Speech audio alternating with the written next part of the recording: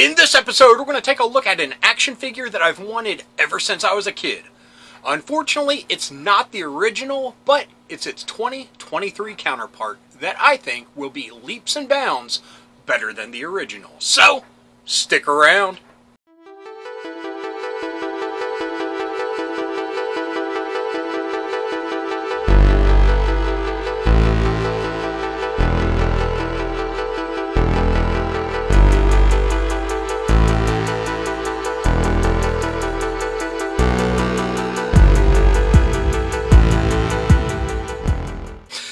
Fellow dorks and dorkettes, and welcome to It Came From My Side of the Laundry Room.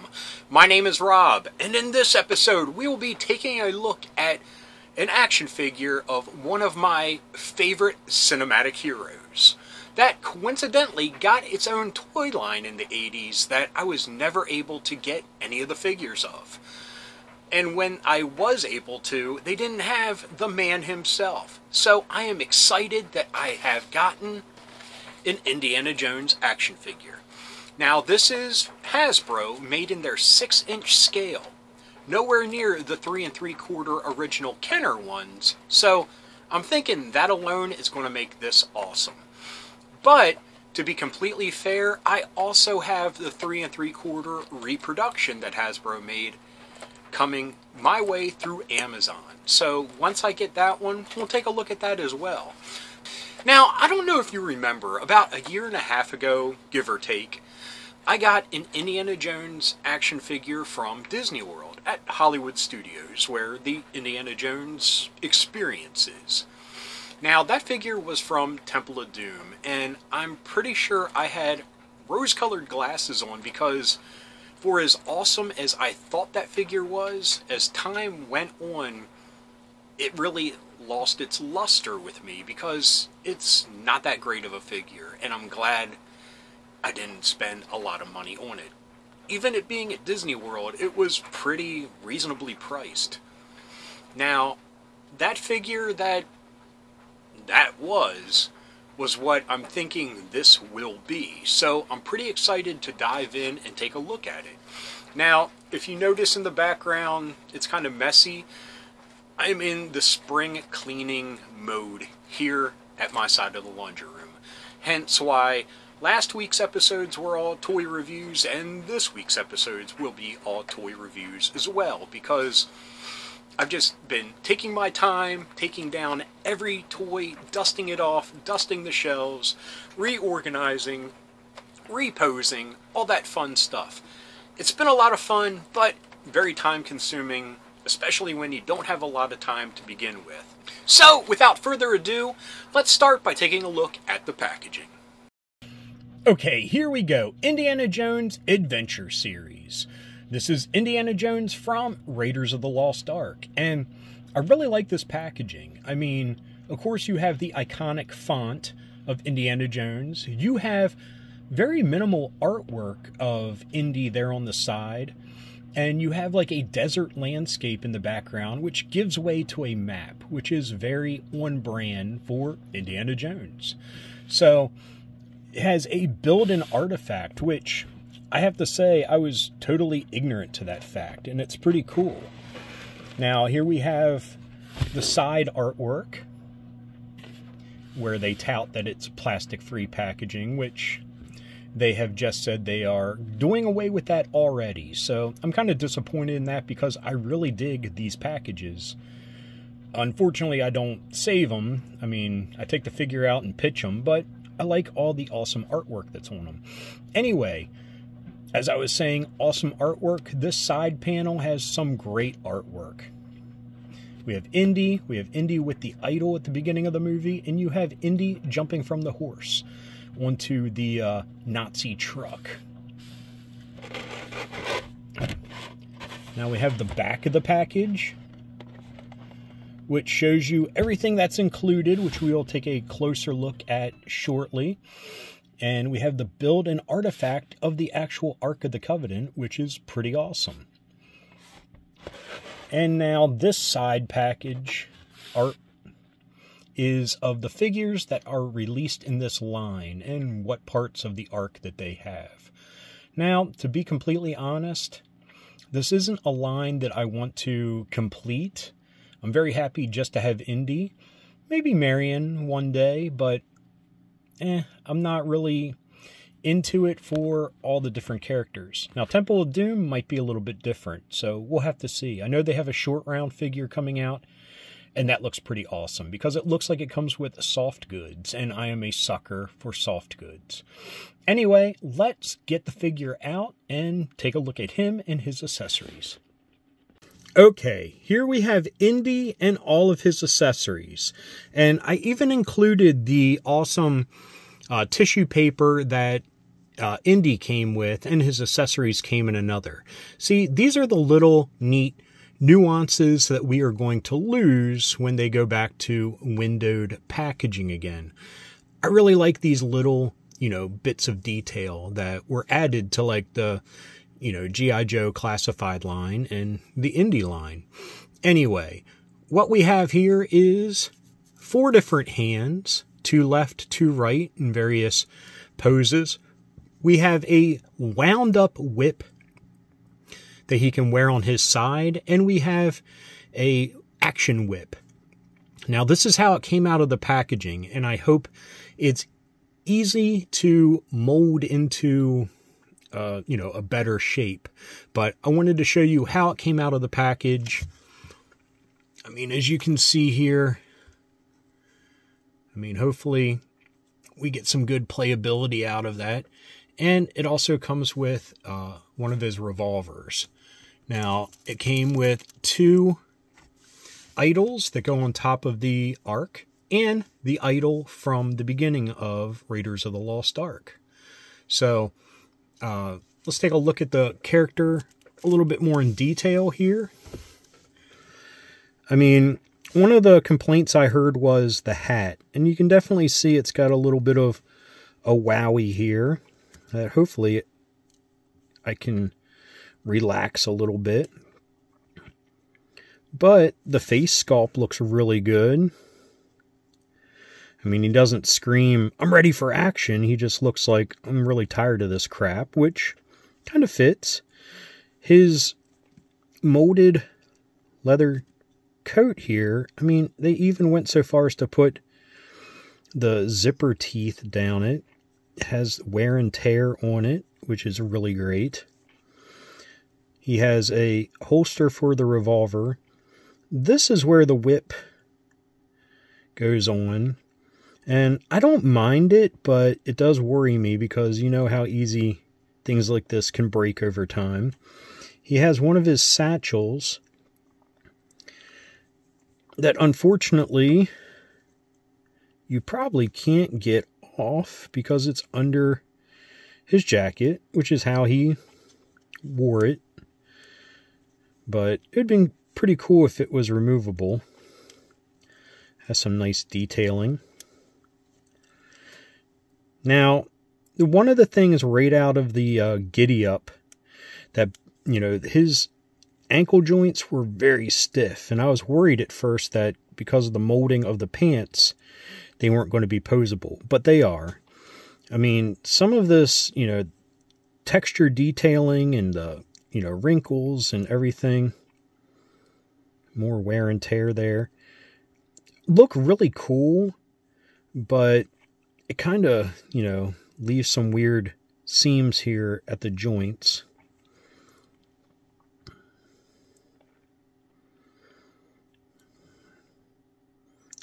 All the little details look pretty nice. You can see he has a gun hand ready for action, and a hand ready to throw me the whip. I give you the idol, throw me the whip. So let's put him in a couple of poses and see how much fun we can have with this figure. Okay, first pose. I have repurposed the background scenery that came with the figure I got from Disney World. Now, okay, I got a couple gripes right off the top. First off, his hat isn't removable, so that kind of bugs me. Not a big deal. Not a deal breaker by any stretch of the imagination, but that just kind of sucks. Second gripe.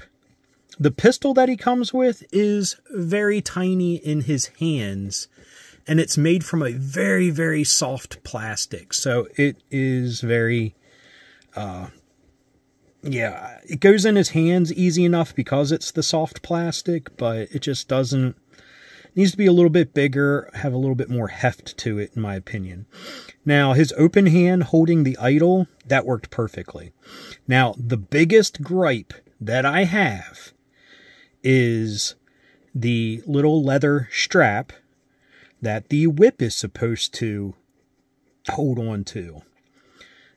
Before I even posed him in this, I tried to put the whip on, and the little post and hole apparatus that it has does not hold worth a damn. It kept popping right out, and yes, I mean, just from dumb luck and gravity, the whip will sit on the little loop, but it's not the same as having it closed. So I don't know if there's something I can do to remedy that down the road, but just, yeah, major disappointment. Now, I am going to get the revolver that the Disney World figure came with to see how that looks in his hands, to see if that's any better. But yeah, I really like this pose. I like the background. It works. So really happy about that. So let's get to our next pose and try out some of the other hands. Okay, pose number 2. I wanted to give him the whip. Hold on a second. There's a little spot on his hat here. There we go. Wanted to pose him with the whip, and yep, my fears about its moldability definitely came true. I tried to straighten it out for a good while, and that's the best I could get. So that's kind of a bummer. But I put a dude here in the foreground like he's getting ready to whip him to get out of this temple. But his, leg posability and footwork are pretty good. I mean, he's standing very well on his own with a little bit of, posing in the legs. I switched out both hands. Yeah, they seem very pliable, so they went on and off pretty easy. So I was happy about that. So it seems like for every, step forward, there's a step back, but so far, I mean, it's not a bad figure. Let's do one final pose. And by the way, the dude in the foreground, if you couldn't tell, was the Disney World indie figure that I got, because I wanted to get him out and look at the gear that he has, and maybe for the next pose, I'll put those on him to see the differences. So let's get to the next pose. Okay, here is the third and final pose, and I went with a very simplistic pose of him just standing there brandishing his weaponry. And I gave him the whip and the revolver that came with the Indiana Jones figure that I got from Disney World. Now, yes, the whip seems a little bit more exaggerated because of its length, because that figure is 7-inch in scale. So let me put it here next to that one that you can see. And you can just see leaps and bounds that the Hasbro one is much better. And yeah, raise this up a little bit. And yes, he has a removable hat, and you can kind of see how silly it looks. But I think Hasbro would have done a better job and maybe not looked as silly. Anyway, let's get him out of here. He doesn't need any more screen time. But the whip has the same moldability issues, but I really like, and this goes for the gun too, the sturdiness and the heft of the accessory. I really like that aspect of it. So I might swap out their gear, and the pistol looks a little bit bigger, kind of has a 357 type appearance to the scale, but like I said, it just has that heft and eye-catching aspect of it that I enjoy. And it does not fit in the holster, unfortunately. And the holster has the same hole and peg situation that the whip harness has, albeit it handled it a little bit better because they oversized the flap of the holster.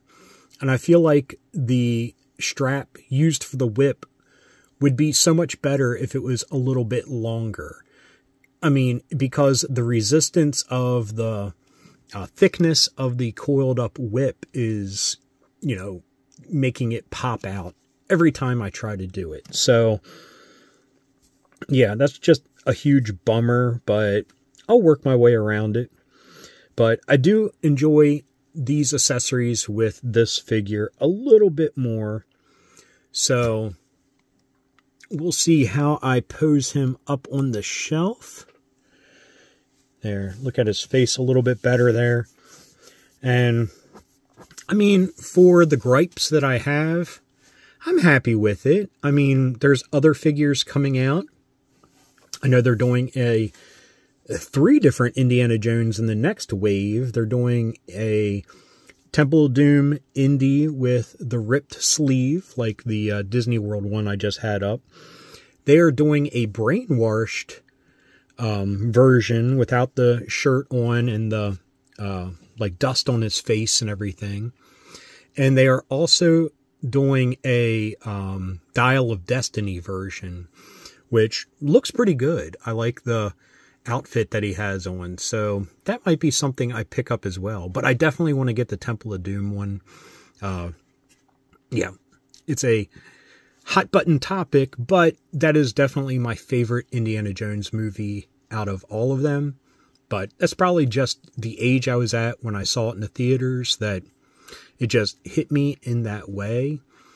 But anyway, like I said, other than a few little gripes, some major in my book, I'm still happy with this figure, and I'm happy that I got it, and yeah, I'll display it on the shelf proudly. So anyway, let's head back to me to wrap this up. 20 minutes later. Okay, finally back to me. Now, that took a lot longer than I anticipated because I was messing around with that stupid belt loop to try to get his whip to stick, to get the little peg in the hole. I tried different types of like gum and wax things that I use to, you know, fix toys and to help them stay standing, some of them that have funky legs. And that stuff is strong enough to hold a figure in place on its feet, and you can easily just take it off afterwards. And like I said, it's strong enough to keep a figure upright, but it wasn't strong enough to keep that stupid little post into the hole. I don't know. That is the biggest bummer about this action figure. Not enough to damper my excitement over owning it, but just a definite strike against it. Now, I have him posed with the other accessories that I showed it in that last pose, and he's up on the shelf. I don't know if that'll be his permanent home up there, but he looks pretty good. You know, I have the whip kind of zigzagging around his legs like it's just resting in his hand and looped around. So it looks pretty cool, and all in all, like I said, I'm still happy that I have purchased it and have it, but yeah, Hasbro, do better next time on that aspect. And I think all it needed was just like the smallest millimeter length added to it, but that's not even true because I tried to loop it without the whip and it still wouldn't hold. So I don't know if it's something that I can play with longer and get it to, you know, want to work, but definitely don't have the time right now. So anyway, I hope you enjoyed this review of the Indiana Jones action figure from Raiders of the Lost Ark. I think it's a great figure, but yeah, just that one strike against it is enough to kind of piss me off. But anyway, I hope you enjoyed this episode. If you did, please give me a thumbs up. If you got something to say, please leave a comment. I love reading them, and I love getting back to everybody. And if you're new around here and you enjoyed this, or any of the episodes that YouTube is recommending down here, please hit subscribe. And if you hit that little bell icon, you will be notified whenever there's a new episode. So anyway, until next time, thanks for watching. Keep being rad, and stay dorky.